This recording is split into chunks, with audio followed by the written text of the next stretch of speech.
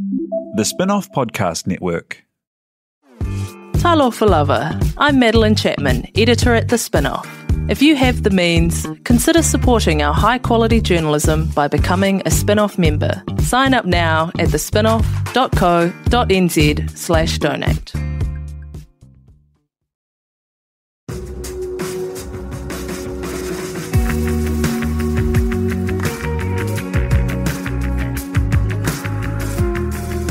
You're listening to Business is Boring, a podcast that reckons it's anything but.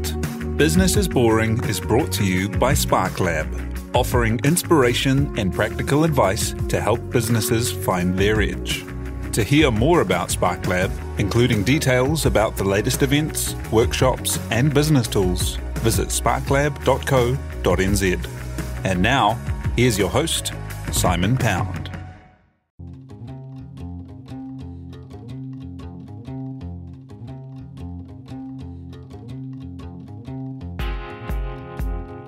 You're listening to Business is Boring, a podcast that reckons it's anything but. Business is Boring is made by The Spinoff with help from Callaghan Innovation, New Zealand's innovation agency. Here's your host, Simon Pound. Business at its best can be a tool for bringing countries and peoples together, and things like fair trade and conscious consumerism hold part of the solution to helping traditional communities enter the global economy. One country that is really quite close and big and populated but not widely known or visited or understood is Papau New Guinea. More than 8 million people living mainly rural and farming lives with some of the most amazing geographical and cultural diversity and oldest cultures in the world. However, colonialism, mining exploitation, civil war and international neglect have meant that PNG faces many challenges today, with the exploitation and unrest still forces to contend with. But perhaps the biggest issue is isolation, with such a small amount of travel, trade and understanding, meaning many unethical practices still continue. One of the coolest things about business is the way it can help lift and connect, and today's guests are working to do just that. Tamati and Rebekah Norman turned family connections into PNG Direct, a company connecting organic and naturally produced oils, spices and essential oils with international customers. Tamati is the former chair of the New Zealand Papua New Guinea Business Council, working to make more links. Traditional and respectful natural production is a big theme for the couple, who are behind Native Rituals, a modern Aotearoa apothecary company making balms and fragrances that incorporate ingredients traditionally used in Māori preparations across time. To talk honouring the past, ancient knowledge and arming people for the future, Tamati and Rebekah join us now. Kia ora, thank you for coming along. Thank you for having us. Kia ora, thanks for having us. Hey, so first up, tell us a story about how it was you came to be interested in working with Papua New Guinea. Well, it started with this beautiful lady walking down a corridor at church one Sunday afternoon and taking my breath away. Long story short, after we got married, 2009, Rebekah's grandfather got sick. I was working for the Ministry of Māori Development at the time, Te Puni Kōkiri, and we had to do a rush trip back to PNG. And we'd done quite a bit of research around, what does the country produce, and hearing mum's stories. And when we went back, we had 2 weeks without cell phone reception on our island, which it now does, of course, which is as time develops. And you're sitting in the village and there's nutmeg falling on your head out of the trees, there's cocoa, there's coconut. And the island had been devastated by a large gold mine that had come in. And I was looking at Rebekah saying, I've spent the last 8 years serving my community at home, working within my government role. There's got to be something that we can do here. My in-laws had been sending thousands of dollars back every year to build things in the village, and that wasn't happening. So we were like, how do we, it's not teaching a man to fish, it's enabling them to fish so that they can live the sustainable lives that they've lived for 40,000 years.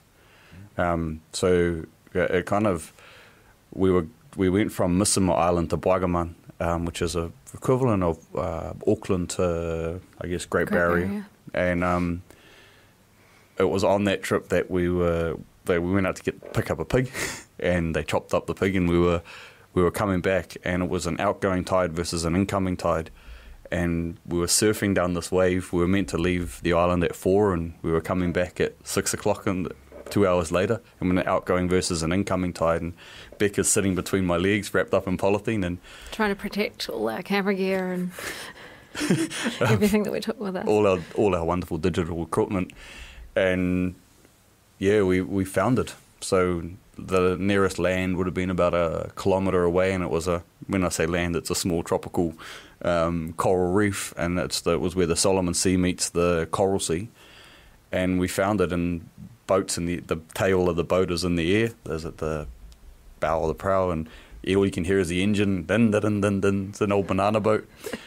And we're like, we'd been searching for purpose, I guess. And I looked up and I said, okay, God, if you let us get home safely, I'll do what you want. Boat comes down and away we go.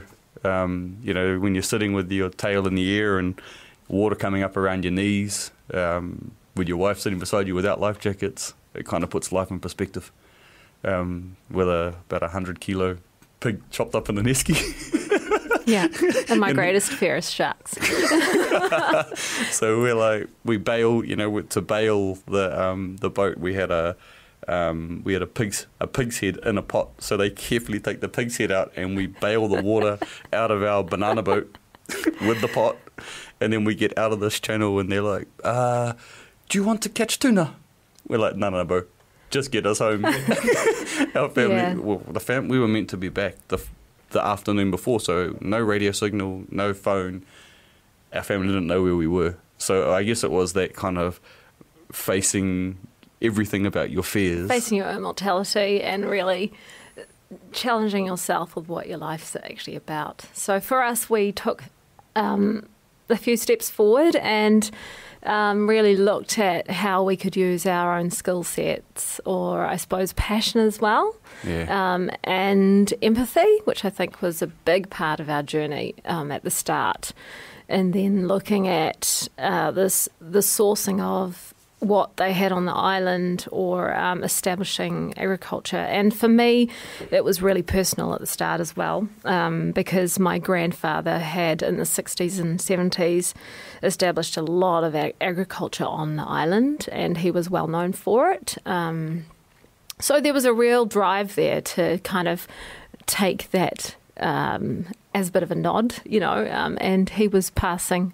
on, he passed on about, I think, maybe a year after our trip.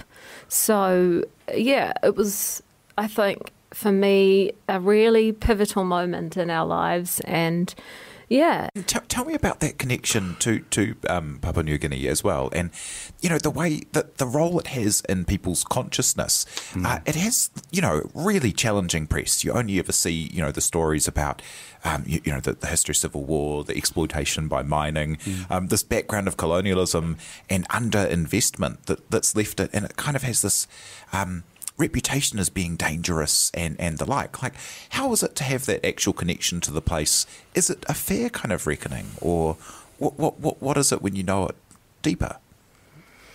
I think that it's an interesting place. Excuse me. It's an interesting place because there's an incredible untouched beauty, and there's also an incredible amount of, I suppose, exploitation. So the country's on quite an incredible journey because it's trying to find its feet without the support of the Western world. And well, it does have the support of the Western world, but the Western world is not looking at it from a value of people.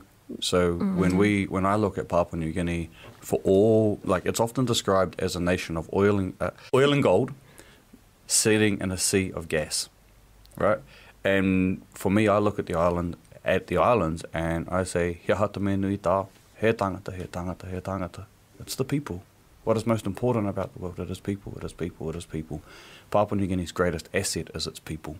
So this kind of like having the links to Papua New Guinea and seeing the way that it's kind of so little understood, and we have so little to do with it as a country, like considering it's so big and it's so close, and there could be so many links. I mean, how do you actually go about setting up some of these relationships? Like, and with your work with PNG Direct, which is what this kind of coalesced into. Tell me about how you kind of build up the relationships between coconut oil producers in Papua New Guinea and markets internationally. I think that's years of networking. Tamati's greatest skill is networking. He's great at developing relationships and authentic ones, which are really critical when you're working in a country like PNG. They won't jump at every opportunity. But the other thing too, which has been a great advantage for us, is me being from there, means that we have a little bit more of an easier journey in terms of connecting. What kind of products are you able to find in Papua New Guinea, and then how do you find them a market out there? So for Papua New Guinea, if you put a stick in the ground, it'll grow. So going back to one of the earlier questions was how do you source and find products, right? So our initial trip up, we were told, hey, this is some of the products that you have on the island. You have coffee, you have coconut oil. So I came back to New Zealand and I went out and said, these are the products that we've got. And I got Esquires on the line. I got Bell Tea and other big companies that they buy the story and they bought the authenticity of what we were doing. The challenge that we had was the supply. What we were told we could supply from PNG wasn't what was actually available. So I went, what do I do? So we then turned from working directly with Misima, which is 200 miles off the mainland out towards Vanuatu, one of the more isolated islands in PNG, and working with other producers. So we went back to the Ministry of Foreign Affairs, the PNG side, and said, hey, we've got opportunity and market here. How do we do this? We want to create market and grow market awareness. So for us, one of the ways that I see for us to change the perception of Papua New Guinea is through the palate. Papua New Guinea, as the 5th largest producer of coconut in the world, has one of the lowest export numbers. And that's a lot to do with infrastructure. There's no roading. The Port Moresby isn't connected to Lae. The Highlands Highway is like a goat track. You have different types of foods that you see, but they don't have the same. They may be able to grow it, but the scale of industrialization or commercialization of that means that you don't have the same ability to supply into market. And that's where we're really fortunate. We've got a really good partner in Papua New Guinea, Rona and Ray Con. Rona Con, and Ray Chong. Ray Chong and Rona Con. They're awesome because they are on the ground. They're Western educated, but they've got the same passion and heart for PNG as we do. But for us, it's been like if we hadn't met Rona 4 years ago, that our business would be in a very different place. I would have had to be flying there every month and just being on the ground. But having her there and Ray has meant that I haven't had to go back for a little while because she's just, she's sending us photos and videos of, look, here's us packing 13 tons of coffee. Are these guys ready? And that's been really, really valuable of having the right people on the ground. And that infrastructure, has it just not really existed in the past so you've got this amazingly abundant series of islands and, 80% of the population. So you've got, there's 8-odd million people there. So, I think more than 7 million people are living rural lives and farming, and there's just no export numbers. Nah, and it's you look at... the scale is not there. There have been many attempts, including people like my mum and dad who were missionaries on the island. My dad was a missionary, and that's when he met my mum on Dabu. But so lots of people have given it a good go as far as trying to establish, small to medium businesses. There are some really big businesses there. There are, Agmark and companies that are doing really well, but their focus has been more Asia. Because of their positioning, yes. Papua New Guinea, in all essence and in effect, should be the food bowl of the Pacific. They are so close to Asia. They're close to Australia. They're close to, big nations and what they can grow. But I think a lot of it, I liken it to economic sanctions because they stand as an independent nation. They're not governed by anybody else. Pardon me. And when you're not governed by anybody else, you've always got someone trying to control you. So when Australia left in 1975, they didn't teach them how to govern. And then they made sure that they weren't trained to be governed by basically putting the most strictest border controls on them, so that Papua New Guinea, even trying to go to the UN to do leadership training, were blocked from doing so, would have to fly through Singapore or, go different routes because the Australians just wouldn't let them travel, because if you can keep someone subdued, you can control them. So when they left, they left with the ability to control their gold, their gas, their oil, and they why govern a country if you can take their resources without having to? Less cost, less risk. So you'll often hear Papua New Guinean politicians. They really hammer back against Australia. There's those sanctions in place of there's no direct flights from New Zealand to Papua New Guinea. You have to go Auckland, Brisbane, Port Moresby, or Auckland, Cairns, Port Moresby, and that's when you can get out to the rest of the islands. But in other so Samoa, Tonga, Rarotonga, Tahiti, Vanuatu, there's all these direct flights. And a way of limiting a country's economic growth is to ensure that it doesn't have direct links into market. We're exporting something like 40,000 chickens a week to Papua New Guinea, and those chickens fly to baby chickens, and they're growing them in the highlands. Yet they have to go Auckland, Brisbane, Port Moresby, Mount Hagen. Tell me about the idea of starting native rituals. So you had a place to use a lot of these wonderful raw materials that you were starting to develop markets for and export. So I am a trained makeup artist, and being in the beauty industry for many years was wonderful, freelancing and while I've been teaching. So that passion for beauty and coming from a performance background, I suppose played a critical role in us engaging with James Iho, who started Native Fragrances, and again going back to utilising such incredible organic raw material. Outside of that, we didn't really have much. So we thought, actually, this is quite powerful, with me having thousands of years of history in Indigenous beauty practices, picking up on that, as well as Tamati being Māori. And so, that started the journey of our,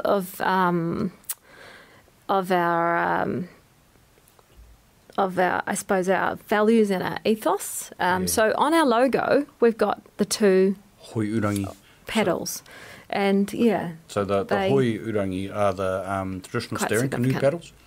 And so they, for us, represent Rebekah and I as two people of Pacific origin, steering our own destiny and taking ourselves back into the Pacific as a meeting place.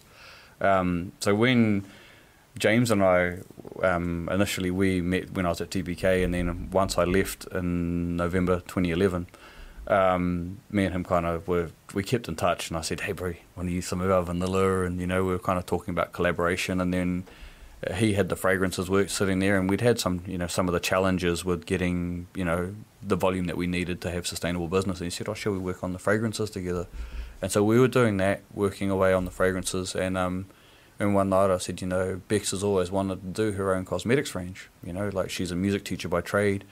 She's been a performer her whole life, but she's really loves beauty. That's something that's deep within her. And he goes, we're already doing the fragrances together. Why don't we do the skincare? And I was like, okay. So we've got the raw ingredients. So 2013, 2014, I basically took a step back from all of the business that we were working on, importing, exporting, and taught myself how to formulate. So I'd done It was a long process. we'd done a lot of research with oil. We'd been working with coconut oil selling to manufacturers and supplying wholesale to people like Blue Coconut and others that were in the market. And I was like, okay, I can still do that. And a depth of research too, we wanted to make sure that when we were presenting these products, it wasn't just about marketing. There was an authentic understanding there. So with that, we learned a lot about other oils. So we learned about hemp seed oil. We learned about moringa, which is one of our hero products. And we were like, where's our point of differentiation? What is different about our skincare range than everybody else's? Yes, we've got an unbroken connection to our ingredients, but we had to find something that was uniquely us, and that was where we were looking at moringa and coconut. So going through that process of learning, I felt that I was strong enough to go out, and we were really fortunate that when we did launch Native Rituals in April 2015, we were supported by a retailer. I was ringing around people going, okay, who's influencers, who's people that we can get to promote Native Rituals into the market, using their Facebook and social media databases, and ended up talking to Leanne Ye from Collected, and she was like, hey, come in and see us. And I'm like, what? She goes, yeah, I've got a shop, would love to stock you. I was like, oh. So we went in and saw her.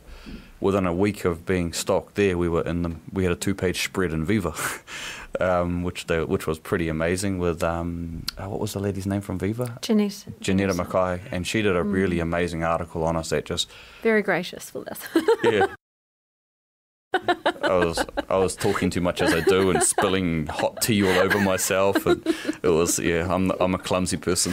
I break things just by looking at them, and then we had Māori television, and it was just, when we first got asked to do the Viva article, we were like, we're not ready. And I was like, are we ever going to be ready?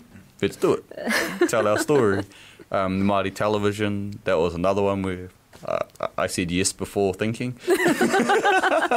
But it was good. Like, it's been that kind of people coming in behind us and believing in what we're doing has been really amazing. And I think probably one of our weaknesses in ourselves is that we haven't talked about why enough in our business. When you go to our website, you might see it in our About section. But, one of the sayings that I really don't like within Te Ao Māori is te rika i te kumara. For me, it's ko wai atu i te kumara. Why is the kumara not singing? Yeah. Because the kumara, when you go onto the marae, it's that beautiful purple, and you look at it, you're like, yum. I can just imagine that with butter and salt. Yeah. Let's talk about that sweetness. Exactly. Yeah. Let's sing about that sweetness, because it has to be something that changes, because as Māori and as people of the Pacific, we have so much beauty within our culture, but we're so humble about it that nobody sees it or hears it. They only hear the negative stories. And that's what we want to change. We want to bring up... Yeah, sorry. We want to celebrate. Yeah, and when you look back at our traditional... So have you seen the book Tupaia, Cook's Polynesian Navigator? Yeah. I actually was about to ask you about the Mission Pacific idea. With the really cool way that with Native Rituals, you're telling some of these stories of travel and the navigation of the two cultures in the Pacific. Yeah. Where the history has been so whitewashed that Cook's talked about as a master navigator, but actually it was because he picked up a fellow in Tahiti who happened to know he happened to have a map and all of the currents of the entire Pacific, and he spoke 20 languages. In a time when apparently everyone was disconnected. Yeah. And that was reading, when I read that, because I was feeling I was just overwhelmed, I was exhausted, I was at the point. And I think, you get to a point where when you are, I suppose we were at the foreground a little bit when it comes to, you've got, brands like Pure Fiji, but they're very, very much on scale and very much commercial. So for us, being these little... Indigenous fire starters, it was a little bit scary. So we did get a little bit worried and second-guessed ourselves. And then reading that book was a great affirmation for us. And it was at that time when we rebranded with the Hoi.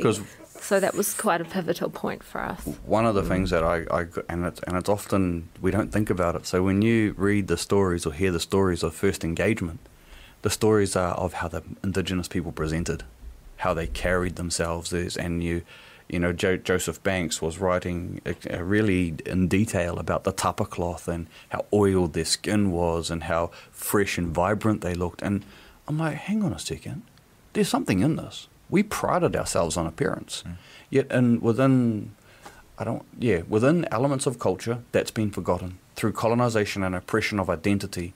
And I look at my grandfather, and my papa was a league player. He was from Te Hapua, born at Takapokura Bay, which is five nautical miles further than Cape Reinga. Everybody goes to Cape Reinga and says it's the top. It's not. It's a little bit south. But I look at him and I'm like, he presented, he carried himself, but he didn't pass on the tikanga of, because there was so much oppression within that. And I'm like, man, we need to bring that back. That needs to be brought back so that there is pride in self, so that our young people can look at you and when they're talking, look at you in the eye, valuing their identity and valuing themselves. This is new, where we look down. I don't know quite how that happened. I do know how it happened, but it's the evolution of colonization on the impact of it on people. But I've been really, that encouraged me immensely. Looking back and every iwi and every hapu, they all have their own sense. They all have their own fragrance. They all have their own practices. But when the Tohunga Suppression Act came in, which I've been on Ngāta brought through, unfortunately, there was a whole lot of that loss of mirimiri and, Māori massage. So, you've got Thai massage and all of these things. But there was actually a really strong culture and depth of care around the tinana, and which around our body. And it wasn't just our body, it was a holistic. It was body, mind and soul, that the whare tapa whā model that Sir Mason Jury brought through. And so that is where we're going with native rituals now, is we're moving to a place of te whare tapa whā, which is the Aior framework. And our Aior framework is based around stillness and calm. And so I was listening to an uncle of mine, or my best mate's dad, Te Warahi he Taraka, and he was talking about the Battle of Ruapekapeka. He said the warriors, they were fit and strong, right? But they were, in the days in the lead up to battle, they weren't doing pull-ups and press-ups.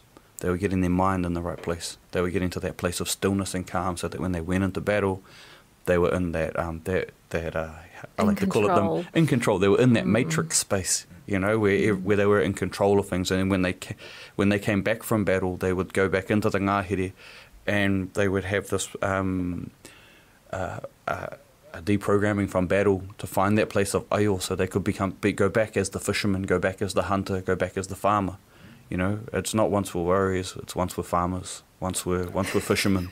It's that changing of mindset of we were tiaki, and tiaki is we were guardians, because kaitiaki is actually guardians between the spiritual and the physical. Whereas tiaki is a guardian of space and things, and tiaki of culture. So that's kind of where, as we're moving with native rituals, that's where we're going to, is that holistic point of helping people to start the day with calmness, with stillness, and to carry that through the day, and then to be able to come down from their day at the end of it and have quality sleep.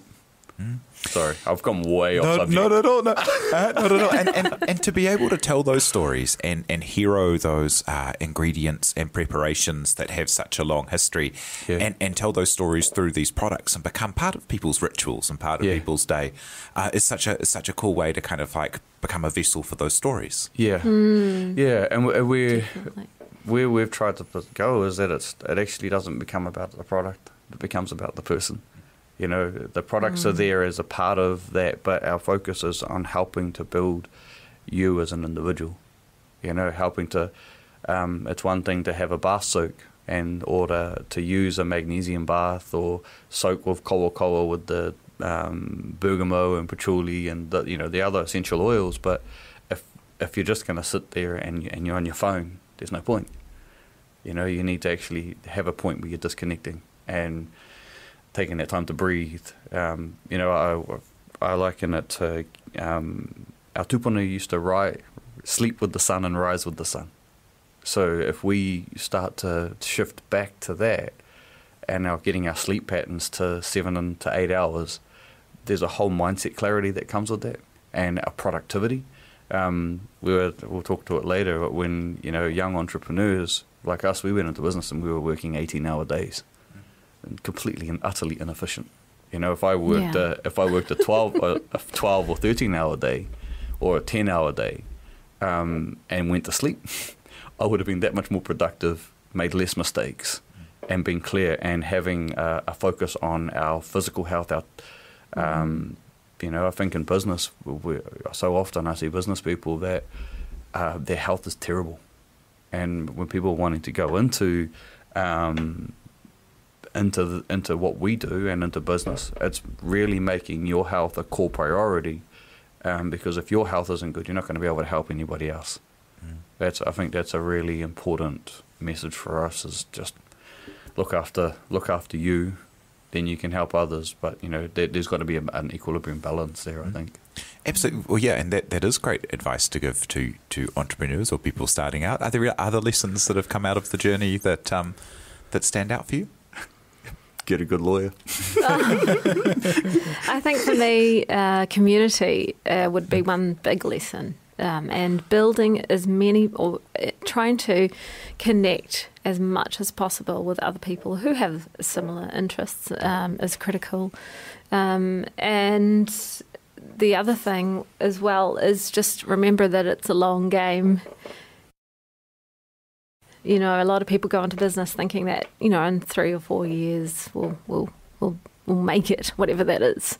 And I think for us we've been fortunate because there are some other very deep visions that we would like to see come to fruition in our lifetime. They probably won't. But yeah, it's just remembering that, there are many more years to come in the life of this business, and pacing it. Yeah. And then failure isn't failure, it's learning, if that makes sense. But the learning can be really painful, and it's how you pick yourself up.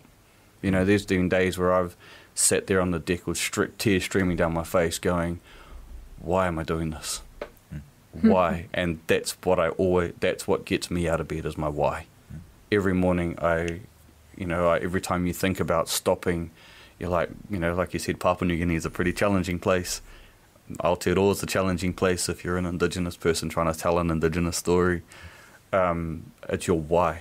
That when you get knocked down and you're on your knees and you just don't know what to do, you're like, okay, find my place of waio. Get that centeredness. Get back up and keep going. That's awesome. Well, thank you for coming and sharing your story today, Rebekah and Tamati Norman. And if you're interested in finding out more, head along and check out PNG Direct and Native Rituals. Thank you very much to Tina Tiller for producing, and thank you very much for having us along in your ears. You've been listening to Business is Boring, presented by Simon Pound.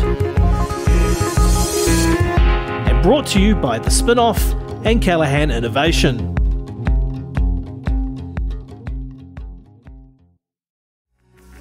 From the Spinoff Podcast Network, that was Business is Boring, brought to you by SparkLab. Make sure you're following Business is Boring wherever you get your podcasts. And for more information on SparkLab, visit sparklab.co.nz.